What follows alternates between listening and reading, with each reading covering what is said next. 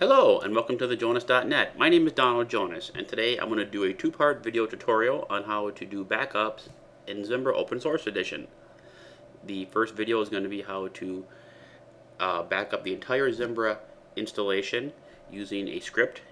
In the second tutorial video, we're going to restore the entire Zimbra installation via backup. The Linux distribution I'm using today is CentOS version 5.6, and that is the 64-bit edition. CentOS is based upon Red Hat Enterprise Edition, and you can download CentOS for free from www.centos.org. In this particular backup tutorial video, I'm going to be backing up my Zimbra installation to an additional internal hard drive. And that hard drive resides unattached to my operating system, and I will connect it using a script to this directory called storage1. So you can go into your root and create a directory. If you're not familiar with what I'm talking about, I did a recent tutorial video on how to add an additional internal hard drive to your Linux operating system. I would recommend watching that tutorial video. That way you have a better understanding of how I'm doing my backups today. So I'm going to now mount is a term they use in Linux to attach, they also use it in Unix, the hard drive to this directory using this script. And there it is. I also explained how to make the script in that tutorial video. Now, I created a directory called Zimbra Backups on this hard drive, which we're now attached to. And I recently did a backup on June 14th, 2011. The beauty of this script is that when it runs, it copies your default Zimbra installation to wherever you'd like, wherever the directory path in the script is, and it changes the name from Zimbra and gives it the day's date that you ran the actual backup.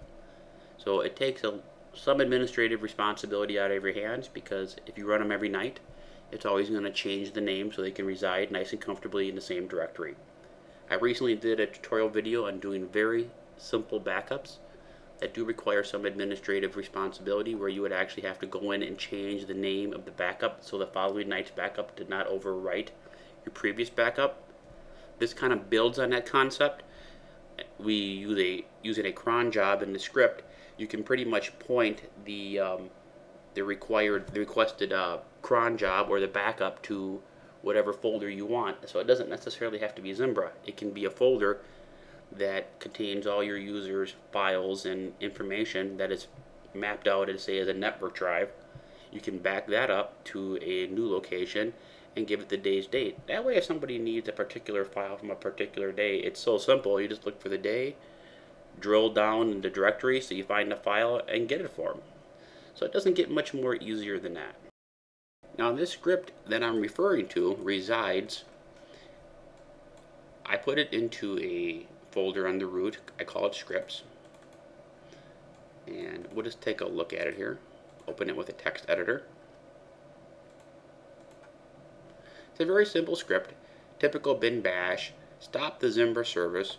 Copy the default location of Zimbra using a -rp command space to the location where you want to put it. In this case, it's going to be storage1, which will be attached to another hard drive, into a directory on that hard drive called Zimbra Backups, and then it changes the name to the date, and then it starts the service back up. The reason I stop and start the Zimbra service during the backup process is because I don't want to break the installation.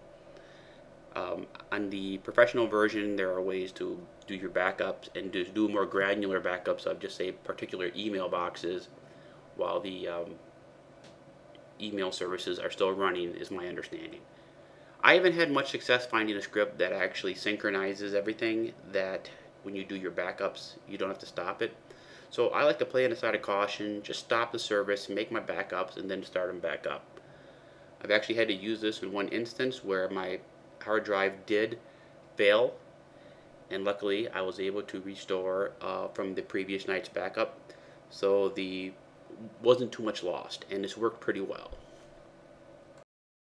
The key is not to lose any information, but unfortunately with the open source edition, the backup tools are not as robust as they are in the professional edition. So hopefully that'll change with newer releases of Zimbra. But right now, with this backup, it backs up the entire Zimbra installation, and you can restore the entire Zimbra installation. It helps you sleep a little better at nighttime. At least you're as good as your last backup. I do about a 6 gig backup, and using this method takes about 3 or 4 minutes, so it's not too bad. So this script I actually have on my website. Just go to www.thejonasnet, type in Zimbra in the search engine, and it's right here. I'll just copy this. We'll make a quick script. Let's go new and paste it in. The only thing you're going to change is the location of your backup folder. So in my case, it would be storage 1.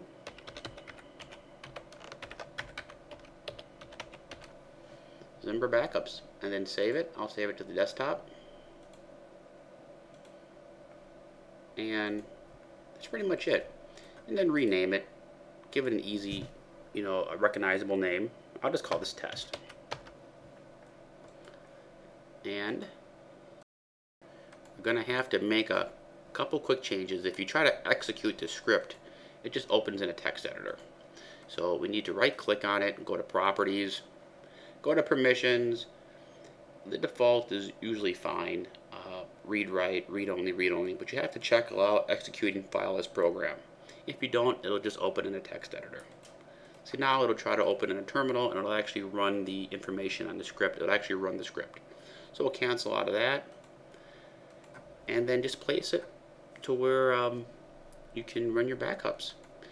Like I said, I create one folder called scripts. On my particular server, I just drop everything in there. That way I know everything is and it's properly labeled. All we need to do now is let's check the webmail to make sure that that is working correctly before we do this. Bring up my webmail. This is a very generic installation. If you followed my tutorial video on how to set up Zimbra, it's basically all I did. Zimbra really installs itself once you get rolling. It's a great solution. It's free. Send a quick email off. Test 1 2 3.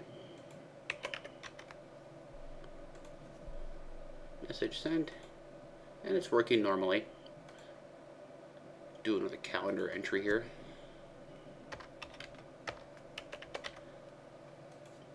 Okay, this Zimbra installation is working perfectly fine. So now we just need to run the backup. So launch a web browser, go into webmin, localhost, port 10,000. If you don't know what webmin is, a lot of good information out there on the internet on it. Otherwise, I actually go in a little more detail on how to install it and set it up in my DNS and DHCP video under thejonasnet. It's a great free administrative tool. Log in.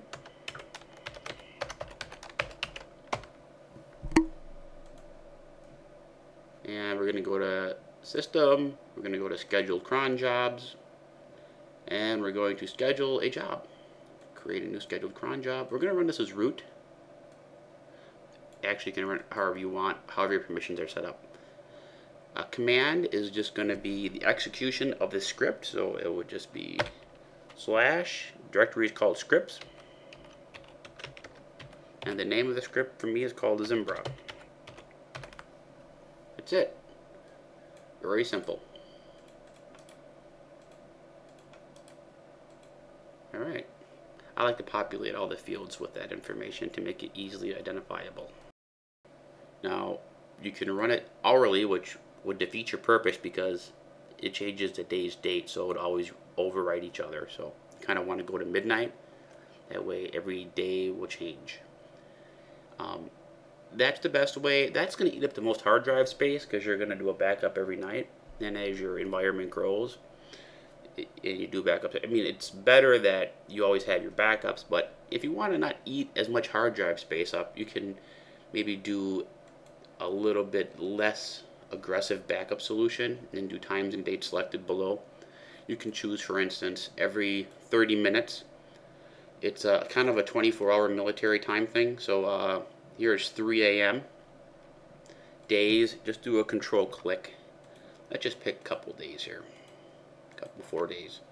So with this solution, this script would run the backups at 3:30 in the morning every month on the 3rd, the 8th, the 18th, and the 21st. So you basically get 4 backups a month. Different ways of doing it. I like to do it to where it does it every night at midnight. And let's just create it. And we'll go into it right here and make sure it is active. And we can run this job now. As you can see, it's stopping the services, and it will soon copy it over with the day's date. Zimbra is an excellent solution.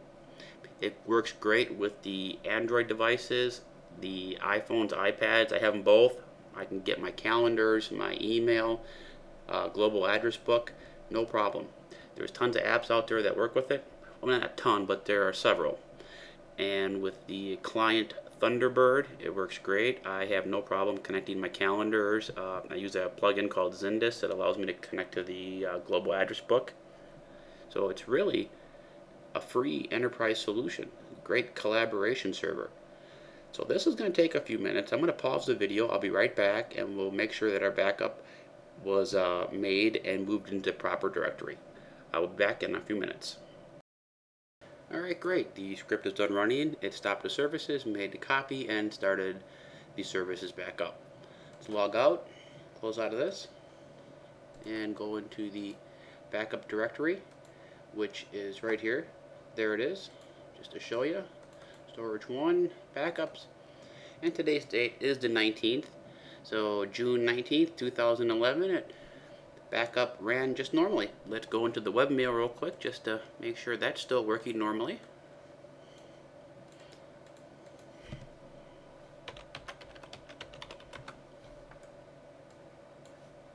And once we log in, we'll just send off a quick email. Now let's go new.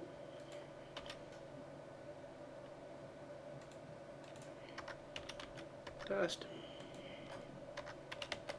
And test. Message sent. So it came right through. Calendar. Another calendar entry.